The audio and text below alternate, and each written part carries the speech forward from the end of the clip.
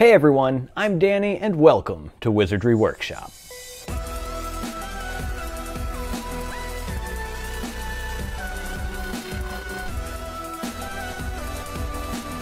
Today we're going to be fixing the big problem with this book. This is the Harry Potter Film Wizardry book, and it has a whole bunch of really cool information, really cool stuff in here. But if you're wondering what the big problem is with this, at least my big problem with it, it's that the replicas that are in here are pretty cool, but they are like, you can't take them out. They're permanently in there. So today, we're going to take them out without doing any type of serious damage to the book or anything like that. Hopefully. This is all theory. I haven't done this yet, so hopefully I don't destroy my book. But the idea is, let's just grab one of these cool replicas. There's a whole bunch of stuff. We've got like all this stuff. Here's the advanced potion making book. This is actually, I'm going to keep this in here because it's just full of potion stickers and stuff. This book is amazing. If you do want it, there's going to be an Amazon link down below, so go ahead and use that link if you would like to support my channel. I don't get any, you don't have to pay any extra money for it. I just get commission for whenever I drive sales to Amazon. So use my links. And some of them are in this like envelope, just like this Marauder's map, and you can take it out and it's like a prop you can have. And I wish they had just done the envelope approach to everything in here, but unfortunately most of them are glued in. So let's do this Borgin and Burke's one actually. So as you can see, it's glued right in there. This page actually opens up a bit more, but most of them don't.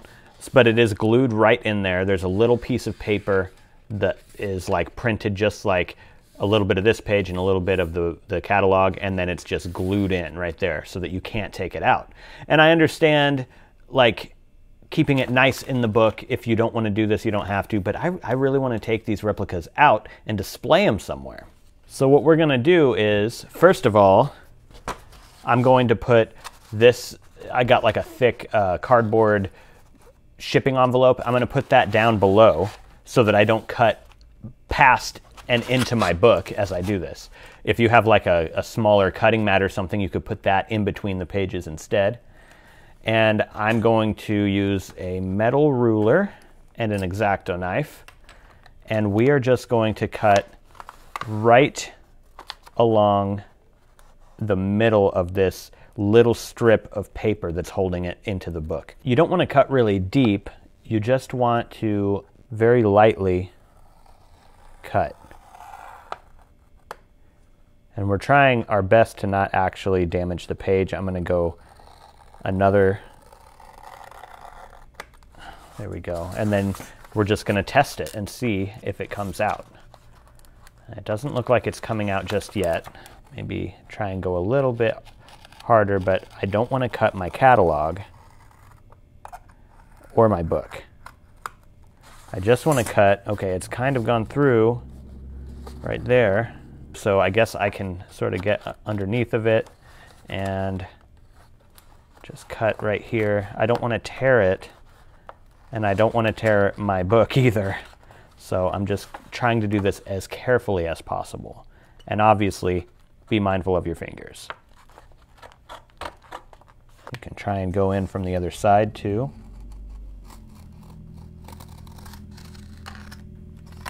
There we go. Okay, now it's coming loose. Right there. It's actually easier to cut this way and away from yourself like this. There. So now we've gotten this out, but it doesn't look very good. The page has a little bit of stuff on it right here, so that doesn't look that great. The catalog itself also has some excess paper right here, so we're going to try and get that off as well without like tearing or damaging it. And to do that, I have this heat gun, and I'm going to try heating up the glue and then peeling it off, and hopefully we can just be done, and that's all we have to do. Like I said, I haven't actually tested this out, but in theory it should work. Okay, here we go. Let's see. Can I peel that off of there? Not quite yet. It does feel like it's trying to come off of there, but not quite yet. Yes.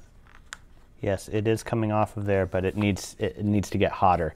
And I'm starting to, this is getting a little too hot to touch, so you might want to wear some gloves or something when you do this. And you can even get in underneath there. You're not wanting to cut, you're just wanting to get this to help you start peeling with your blade. You don't want to cut anything, but just kind of use it to start getting it to peel off. I'm not sure. This doesn't really feel like it's working well. It definitely is starting to peel that corner off right there, but it looks like it is not getting hot enough or something, because if you look at this, it is peeling some of the black ink off of this right there. So the other option would be just to keep this strip on here and maybe take off as much of the white peeled part as possible, and maybe even color it with a black marker or something. Ow, shoot, that is hot. Oh, it's working. Here we go. It is working. Yeah.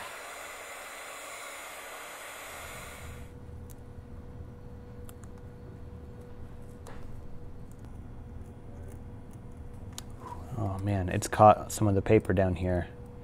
I really wanted to avoid this. Well, that just tore right off of there. I think most of this is actually this part, so I don't think that I tore a whole lot of the pamphlet itself. Now there's just this little strip right here, this white strip down the side that is also glued on, so I'm going to have to heat it up some more and get that off. Yep, what works best here is getting it really hot and then using a little razor blade to sort of gently scrape the glue off. And do it little by little, and try and get your blade over here as quickly as possible, because the glue immediately starts to dry and then it becomes difficult to take off. Okay, so far it looks like this. I did tear it in some places. I may have just not gotten it hot enough, and that's why that happened. So if you plan to try this, make sure you get it so hot you can barely touch it with your fingertips, and use a razor blade to get underneath the adhesive. But I can fix this. If you do tear yours or get little white nicks in it like that, I believe I'm going to try this using Distress ink. This is Black Soot. And as you can see, I just got some on my thumb. But yeah, we're going to try just using some Distress ink to cover that up and see how that looks.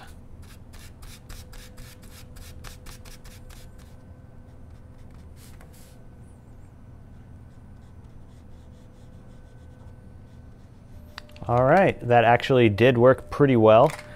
If you take a look at it, you can barely even tell that these parts were nicked. And I mean, no one's going to notice that. So just wait for that to dry and you are good to go. You've got your Borgin & Burke's catalog out of that book. Now, as for the book itself, if you really don't want this kind of torn piece right in there, all you really need to do is, I mean, the same thing that we just did. You're going to heat it up and you're going to peel it away. But honestly, I don't mind having a tiny little bit of that in there. That doesn't, it's fine. Totally readable still. That took me about a half hour to kind of carefully cut that out, take off the glue, and then cover up the little white splotches on there. Just about 30 minutes, so probably a similar amount of time for everything else. And there's a few things in there. You're looking at a few hours probably to get all of the little replicas out of there. But hey, it's worth it. This is pretty cool, and I'm glad that I was able to separate them finally.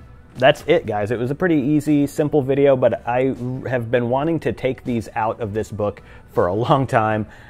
So I'm glad that that worked out, and I hope that helps you guys, because I know a lot of you are wanting to get these out of there too. I mean, let's be honest. It's a good read, but really the only reason, or the main reason people buy these books are for the replicas that are inside. So I hope that helped you guys. Thank you so much for watching the video, and I'll see you in the next one.